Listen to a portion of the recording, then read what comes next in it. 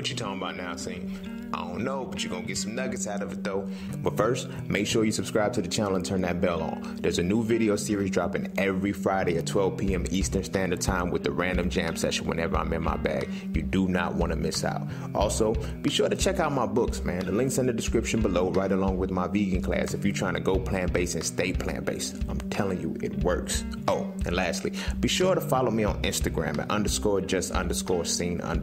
The nuggets I don't put over here, I put over there, so you can always get me when you need me. But you ain't really coming for all of that. Peace, love, knowledge, and freedom. I'm out. One more step further that breaks that down. So the infinite consciousness, which is the circle, and the finite consciousness, which is the square, are both 360 degrees. But within this, then you can divulge into the masculine and feminine principle. You feel what I'm saying?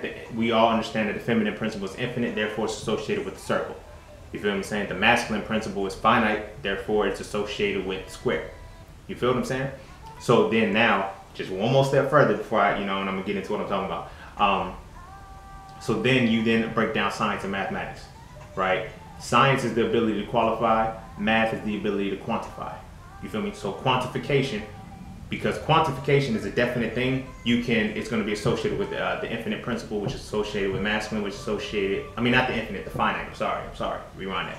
So mathematics is going to be associated with the finite principle, which is associated with the square, which is associated with the masculine principle. As I said, the infinite, which is the feminine, is going to be associated with science, the ability to qualify. Qualification is subjective. You feel what I'm saying? Quantification is objective. Like when you quantify, it is what it is. But when you qualify, it can be based off of the information that's there. But that's as far as I'm gonna get with that, because I'm just unraveling it to make it all make sense. So when we have these first 9 chakras, right? The finite, we have to figure out how many degrees are in each one.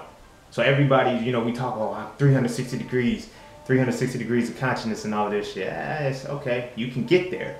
But are you currently there? And the chakra that you're operating from determines, if you're in that capacity or not.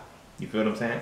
So to solve it, you got to solve for X. So you're going to have you're looking for 360 degrees out of the 9 chakras. So you basically have to add each one up. 1x plus 2x plus 3x plus 4x, because you have 9. 9 times x. It's going to give you a total of 45x. You feel what I'm saying? 45x, 360 degrees. X is going to be 8 degrees. You feel what I'm saying? So each chakra carries a capacity of 8 degrees. No, let me rewind that. Each chakra carries a capacity of a multiple of 8 degrees. You feel what I'm saying? The root chakra is the maximum capacity degrees of consciousness on the root chakra is 8 degrees. The sacral will be 16, the solar plexus will be 24, and so on and so forth. But another key component is that the chakra above it carries its own capacity plus the capacity beneath it. You feel what I'm saying? So the root chakra, the maximum capacity the root chakra has is 8 degrees of consciousness. You feel what I'm saying? This 8 degrees of consciousness carries over to the sacral. That sacral chakra has 16 degrees of consciousness plus the 8 degrees from the root gives you 24. And so on and so forth up until you get through all of the chakra systems and you're at the position of 360 degrees consciousness from the 9th. You feel what I'm saying? So that's in the finite. You can't carry it over to the infinite. In the finite, in the squared aspect, you have this dynamic of the energies, right? So when you understand that full capacity, you can start to, you can't go and say, okay, I'm going to work on 1 degree of consciousness a day, but then you understand what level of awareness you are, and your thoughts are then going to be filtered through that capacity. You feel what I'm saying? So when you consider these 8 degrees of consciousness, right? A very pivotal point is about to be made right now. These 8 degrees of consciousness, it goes up to a certain position. So when you look at what the world tells us, right?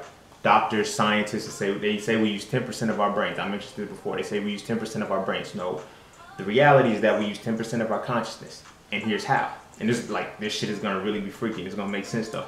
So I mentioned that the basis of the chakras, the first 3. Because I'm going to get into dimensions too. So the first 3 chakras, you have the root, the sacral, and the solar plexus, right? Okay. The root chakra is associated with your foundation and your survival. Your sacral chakra is associated with your emotionality and your sexuality and your feelings. and then your solar plexus chakra is associated with your personal identity, right? If you do not know who the fuck you are, you cannot ascend above your solar plexus. Period. There's no ifs, ands, or maybes about it. If you're imitating somebody, you think that is you, or you're masking it, you cannot elevate above that shit. It's just not gonna happen. So here's where it gets dope.